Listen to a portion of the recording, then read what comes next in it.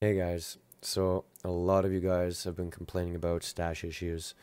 So as you can see, I'm overweight as well with my inventory and my stash. So I've thought of 3 steps to help organize it. Step 1, we all know this. Go to any workbench and press T to scrap all of your junk.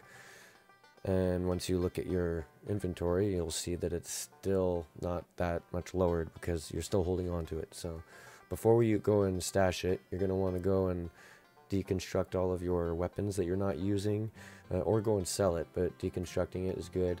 Do that to all of your armor and everything else that's not vital, then go and drop it off at your stash, okay? That's step 1. Now, step 2, go to a tinker's workbench. And then what you need to do is check out what you can actually craft. You're going to probably want to craft everything you can do here, especially all the bulk stuff, because if you're missing resources, this is probably why. You're probably thinking, oh, I'm picking up all these resources, but where are they all going? I can't use any.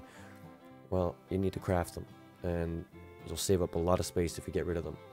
Then go to a chemistry station, and you'll do the same thing here, but the main thing you need to actually deconstruct here is the smelting and utilities, and all of your ammo and stuff. I mean, do it all, but smelting is the biggest thing here.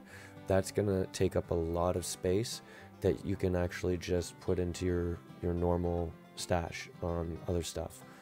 Now store everything that you just created in the stash, and as you can see, I have quite a bit better inventory, and I'm still carrying essentially everything that I was before. It's just deconstructed properly. The other thing is find power armor, and you'll notice it actually raises your inventory. You can also really increase your carry capacity with these sort of cards. Here's 4 really good cards, but there's also one for each type of ammo and weapon to reduce the weight. Alright guys, I hope this helps. If it did, leave a comment and let me know.